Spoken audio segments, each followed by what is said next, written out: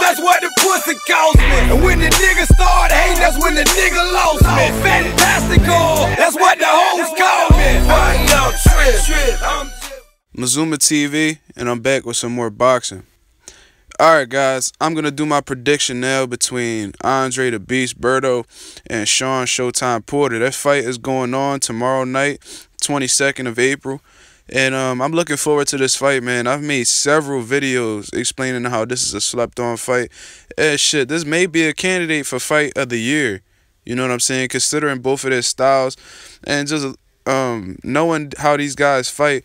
It may be a fucking barn burner, man. You never know, you know.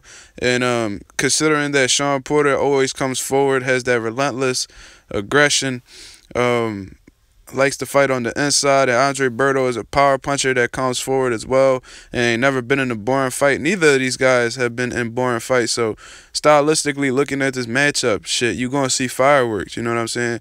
I know I sound like a promoter and shit, but that's genuinely what I believe when looking at this fight. And Andre BERTO is a two-time world champion, and Andre BERTO is a two-time world champion, and Shawn Porter is a former world champion before being defeated by Kell Brook. You know, he had the IBF strap, and both of these guys been doing their thing. Andre BERTO has been at 147 for the longest. He has a pretty stacked resume. Josecito Lopez, Victor Ortiz twice, Soto Carras, Robert Guerrero, Mayweather. He does his thing, you know what I'm saying? And so has Shawn Porter. He's building up a little resume of his own, going from Kell Brook to Adrian Broner to Keith Thurman, and etc. You know what I'm saying? Paulie Malignaggi. He definitely has some fighters on his list. And you could debate that the guys that I have mentioned, a lot of the guys I have mentioned are responsible for the losses on Andre BERTO's record, but nonetheless, he gave it his all. Man tore his rotator cuff. He got stopped. He's been bruised up before. He's been knocked down, but only been stopped once.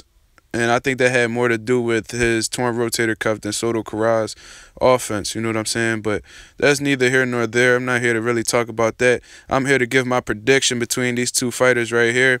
Now, looking at this fight, I just see everything going in Shawn Porter's favor. You know what I'm saying? I could definitely see Andre BERTO countering effectively on Shawn Porter, because Shawn Porter doesn't have the best defense necessarily. And when you have Shawn Porter's style, you're going to get hit by punches. You know, he got hit a lot against Kell Brook, got knocked down by Adrian Broner, and got hurt by Keith Thurman several times throughout the fight. So when you have that come forward, ruthless kind of aggression in that ring, you going, especially when you're facing a power puncher, you're going to get hit with some shit.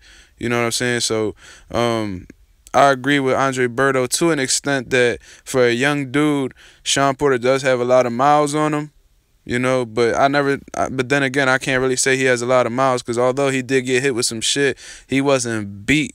Like, he wasn't punished in any of his fights. He might have taken if you look at if you look over the course of his fights, he may have taken an accumulation of punches throughout those fights, but in one solitary fight, he hasn't necessarily ever been punished. You know what I'm saying?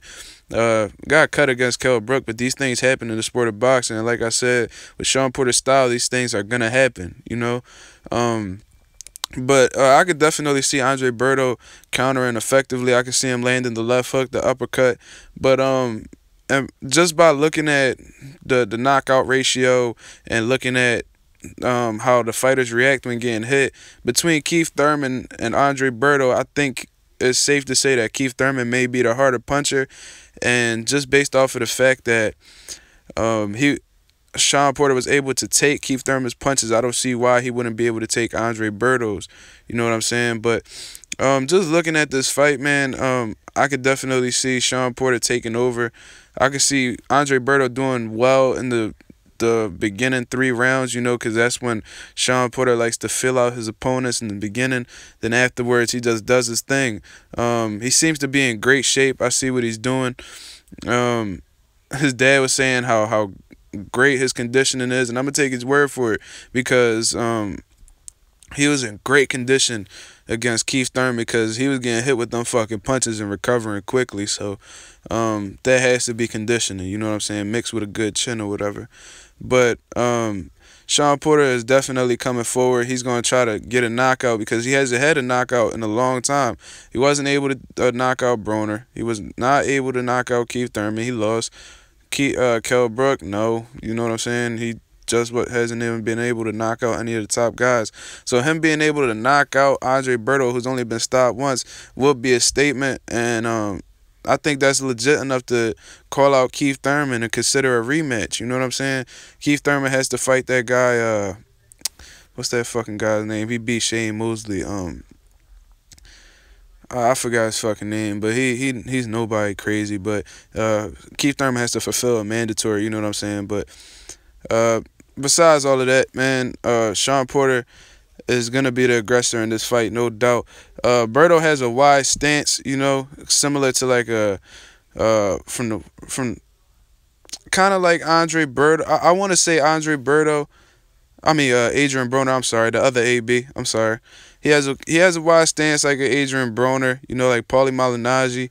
So with them having that wide stance, they're not gonna be able to move quickly. You know what I'm saying? It's gonna be hard for them to get out of the way of the punches, and that's just not Andre Berto's style. He's not like a fast footwork kind of guy. He's not the type to get out of the way, you know. So he's just gonna be there. You know, he's gonna be there to get hit, and I think he will get punished by Shawn Porter.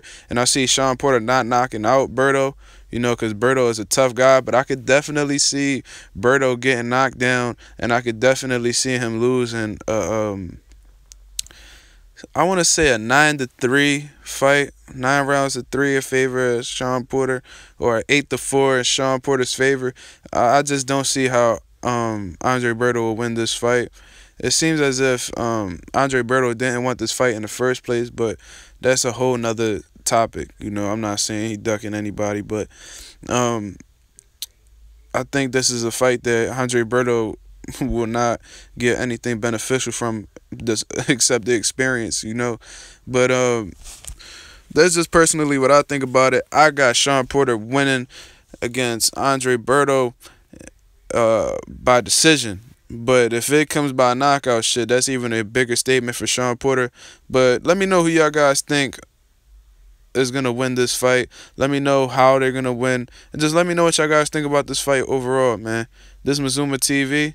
Subscribe to your boy. I'm out.